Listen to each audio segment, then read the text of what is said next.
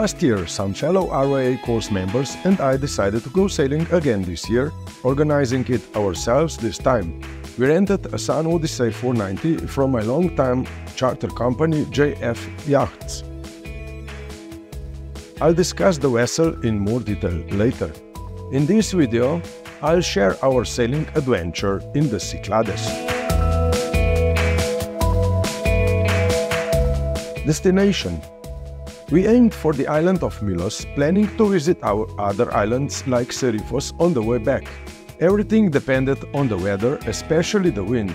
Sailing north against the Meltemi wind is no easy task, even for more experienced sailors. Weather: I monitored the weather weeks in advance. Before our arrival, the Meltemi has been blowing for at least a week and was expected to continue until our first day on Milos, after which it was predicted to die down. I use the Windy app, which allows comparisons between different forecasts as they can vary from model to model. It's always important to consider local conditions, which I read about in my excellent guidebook. This is the book. Here you found the area. Then you go, let's say, to Serifos 97-98. And then you check the guidebook.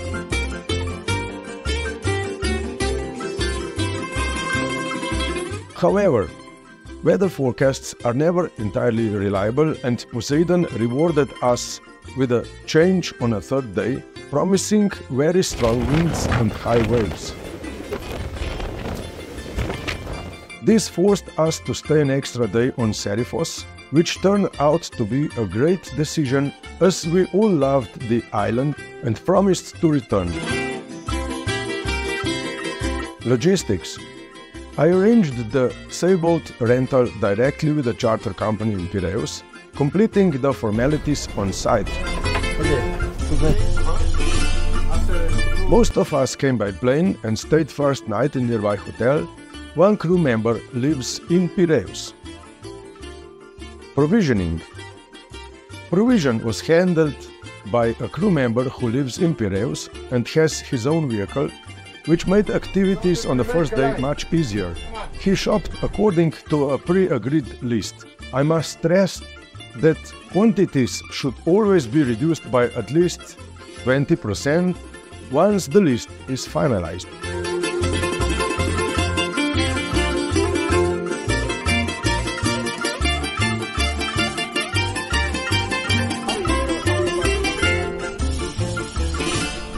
We set sail around 5 p.m., delayed by damage from previous renters.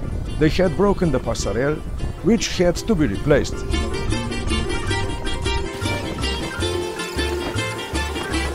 Despite the late start, we enjoyed 4 hours of brilliant sailing.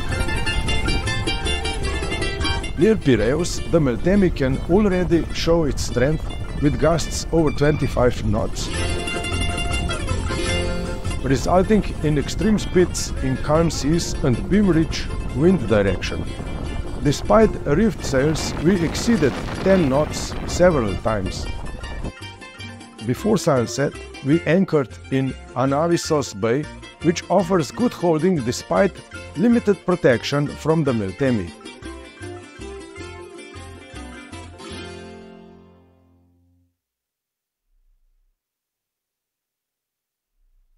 The first night at anchor in gust winds usually doesn't offer much sleep, and we had to fix some technical issues like an accidentally activated bilge pump. After googling, we found a solution and got a few hours of sleep. Next day will be long. Auxiliary? Yeah, and auxiliary is needed for USB.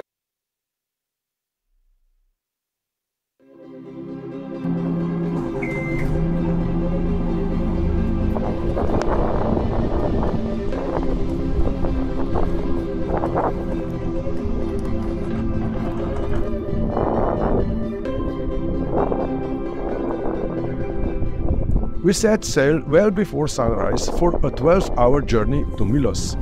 The wind calmed as forecasted, and we occasionally used the engine.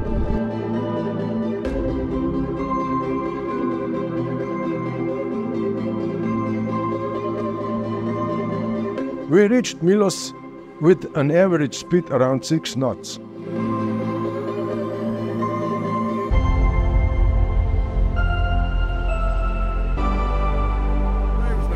After dolphins and many large vessels,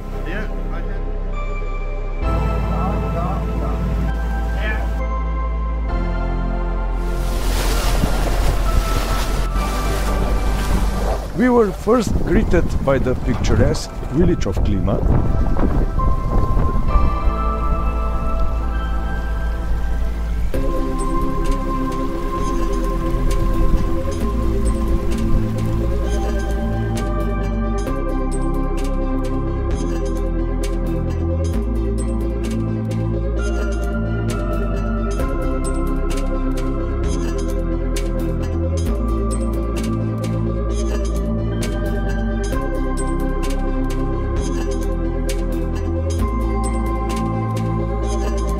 Followed by the main port of Adamantas,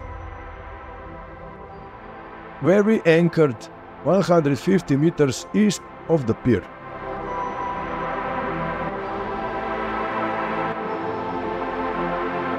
The pier was crowded by evening due to Greek holidays. We took a dinghy ride to explore the town and enjoyed a delicious dinner at Fish Tavern.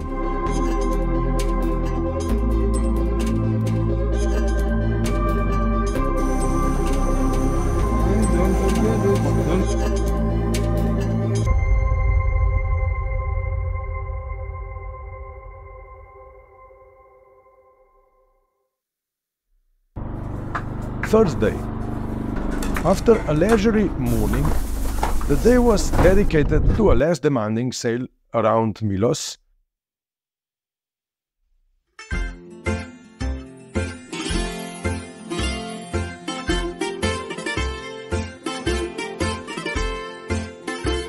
With 2 stops. The first was to see the natural attraction of Kea cave.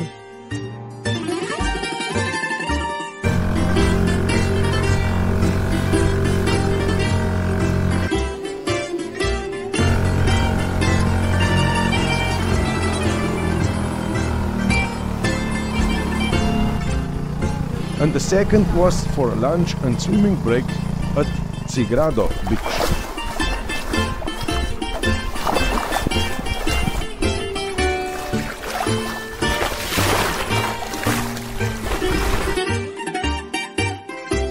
We ended the day anchored on a bay on the west side of Poliegos Island.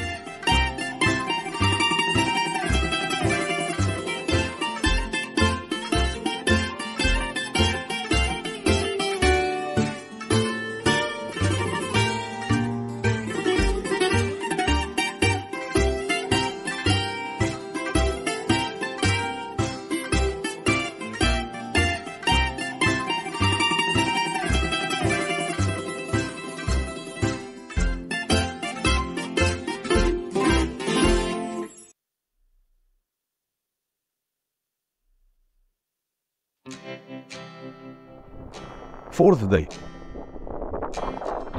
A windy day was forecasted, which became evident in the middle of the night, but our anchor held well in shallow water. We continued our journey soon after sunrise, hopefully heading to Serifos if weather will permit.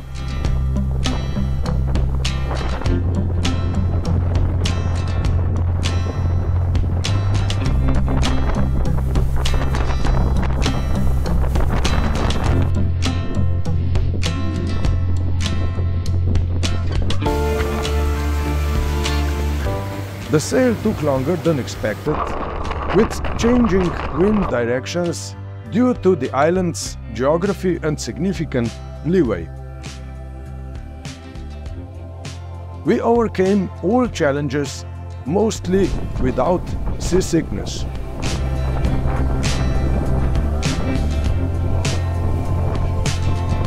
The final test was mid-mooring in Serifos Limani with gusts over 30 knots. Thankfully, we performed the maneuver flawlessly.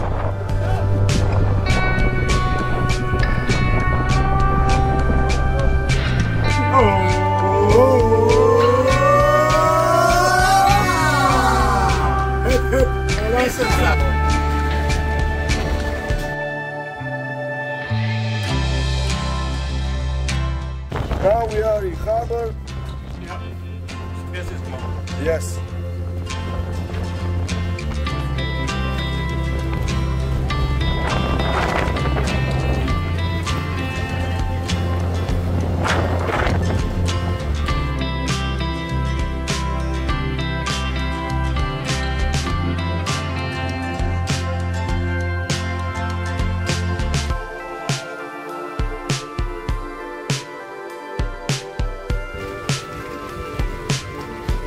It's midnight and the wind is still there.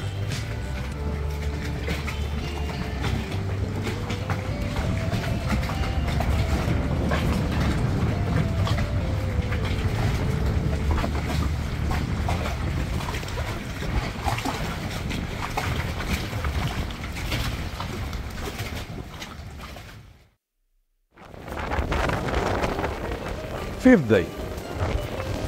With forecasts predicting winds over 40 knots, we decided to stay another day on Serifos.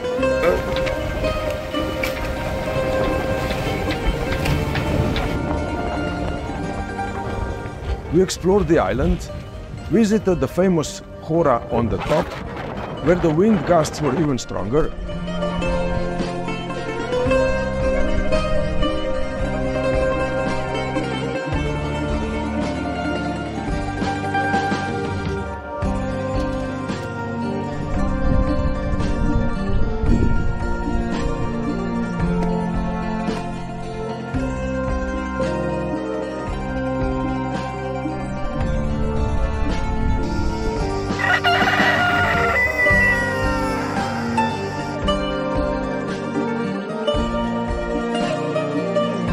and found a phenomenal local tavern with delicious traditional dishes.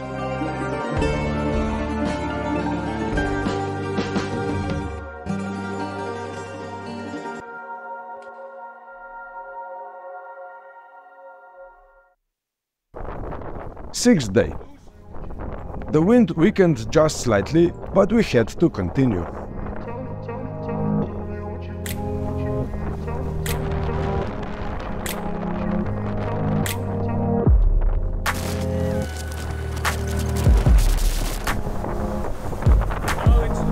Sailing in about 30 knots of wind and over 4-meter waves, we headed to Kea,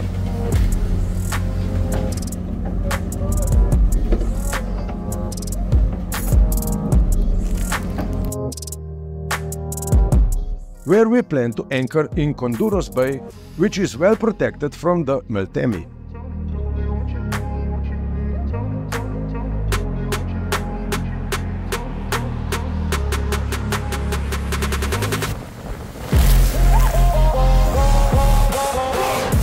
We are crossing from Serifos to Kea. We have 4 meters of waves and over 25 knots on wind. We are on the second reef, speeding about 7 knots.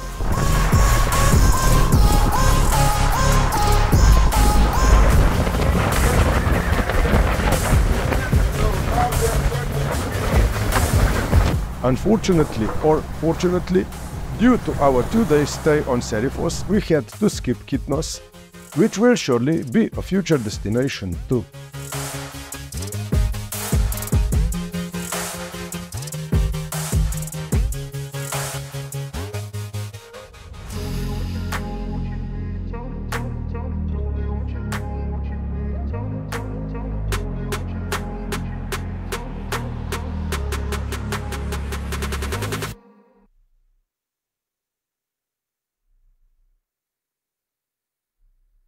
Seventh day.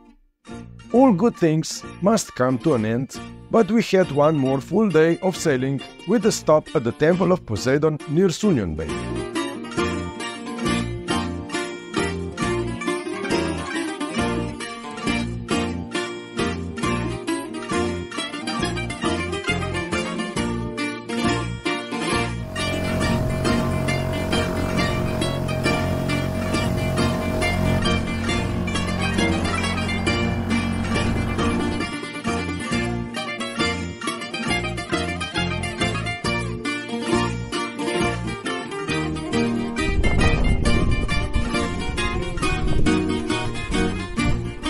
Near Piraeus, we again reached incredible speeds.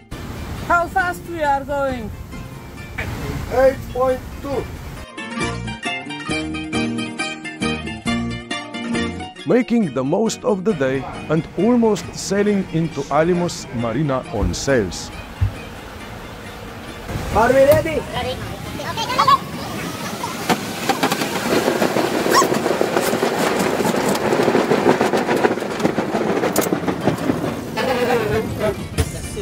Done. We completed the return formalities that evening, spending one last carefree night on the sailboat. The next day we sadly had to part ways, with each crew member returning to their part of Europe, except for the lucky one living in Piraeus.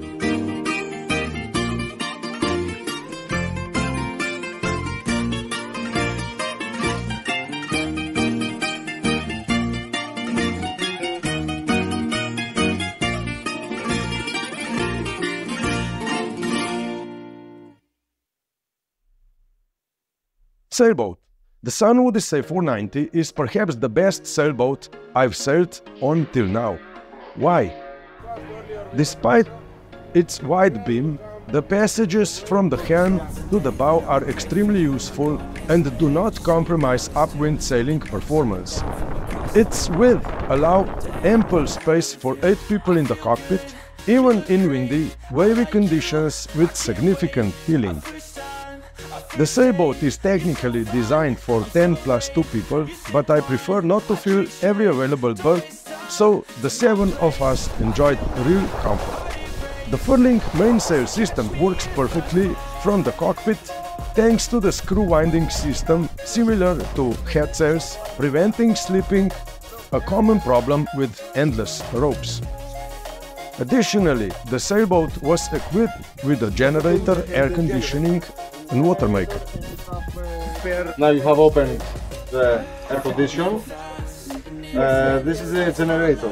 Start and stop from here. After 2-3 minutes working, you can start from here the water maker.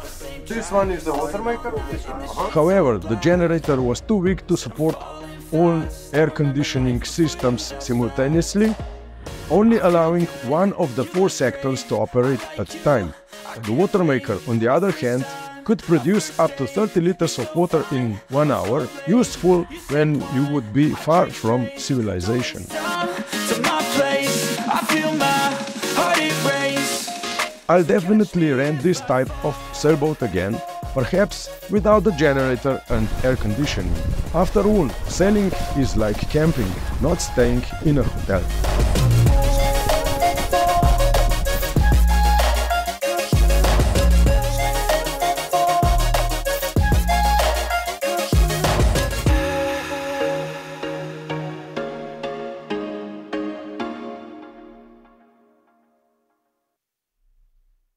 Costs. With 7 crew members, the cost per person, excluding travel to Athens, was around 750 euros. If you fly from an airport within a 3-hour flight and book flights well in advance, with a hotel night in Athens, the total cost would be just over 1,000 euros, including all food and drink in whole week. Conclusion. Will we go again? Without the slightest doubt. Perhaps for a longer trip like 14 days or even 3 weeks, with a slightly modified itinerary.